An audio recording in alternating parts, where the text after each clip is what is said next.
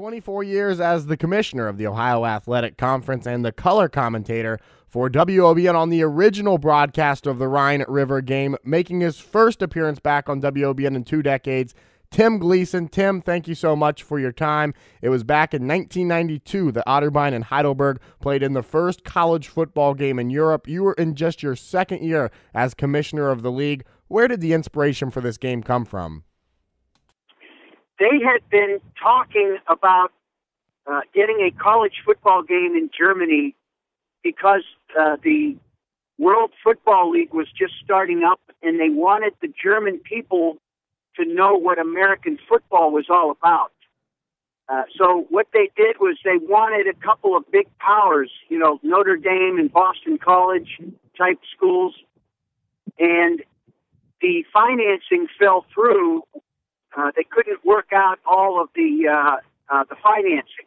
So what I did was suggest to them that if they used a couple of Division III schools, they wouldn't have to worry about paying us. All they would have to do is just pay for transportation expenses for the students. And they thought that was a great idea. I even sold them on the fact that Otterbein and Heidelberg are 2 German names and would fit well with the German people. They would recognize the names of the colleges. And the other piece of it was that if they hadn't been accustomed to American football, they wouldn't know the difference maybe between Division I and Division III. A good football game is a good football game.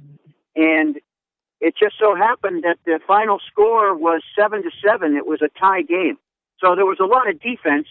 There wasn't a lot of offense for the German fans, but they did see a good defensive battle, and it was a tie game. So there was no lopsided score. For many German fans, this was probably the first time they watched an American football game. How'd they receive it? They were fascinated by it. They, of course, are used to their own football, which is what we call soccer. But they were fascinated by the passing game, and especially rugby is something that they were a little bit familiar with as far as the running game, but they were really fascinated by the passing game, although there wasn't too much passing in that game. Tim, you did color commentary for the game on WOBN. What do you remember most about the contest? Unfortunately, after 24 years, the only thing I can remember is the linebacker from Otterbein getting hurt and having to stay over. When the rest of the team left, the young man had to stay over in a German hospital and get stabilized. I think it was a back injury, and they wanted to be extra careful, and that was pretty traumatic. Any chance we could see a game in Europe sometime in the future? Well, probably not, because it's very difficult to play a regular season game overseas unless you were to do it maybe the first game of the season, because you don't want to have to come back from a trip to Europe and immediately have a game the next weekend. So those games are always tough logistically to do, and I don't think that the World Football League is around anymore to help fund our expenses. So that would be another thing where it would be more expensive. I don't know that I would rule it out. It would have to be an ambitious undertaking. Tim, Otterbein hasn't won the Cup since 2010, but Heidelberg is winless this year coming into this year's game. Any predictions for this year's contest?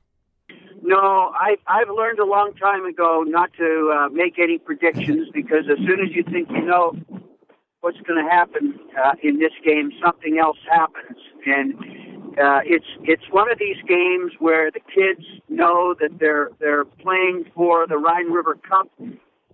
We made the Cup as soon as we got back from that game.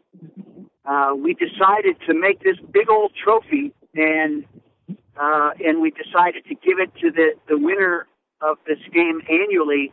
And through the years, it has aged gracefully, and there's a lot of character and charm to the trophy itself, because it's been passed around through the years. But I think that adds to the lore of it all. And these kids, they're playing for a cup. It's like a bowl game, and an early season, mid-season bowl game, and so you can throw out the records when that happens. Tim, thank you so much for your time. We hope to see you soon. Thank you.